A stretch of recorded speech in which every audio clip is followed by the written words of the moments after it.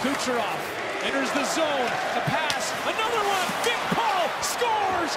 What a beautiful pass and play by the Tampa Bay Lightning, who are now within one late in the third period. And just continue to go back on the attack after the puck was chipped out of the zone. Great passing play here on the entry of Kucherov. Far blue line, the poise to go through this little check on the wall, make the first pass. Paul with great patience to hold on to this one and tuck it home. Tic-tac-toe, and it's a one-goal game with 2:02 in the clock.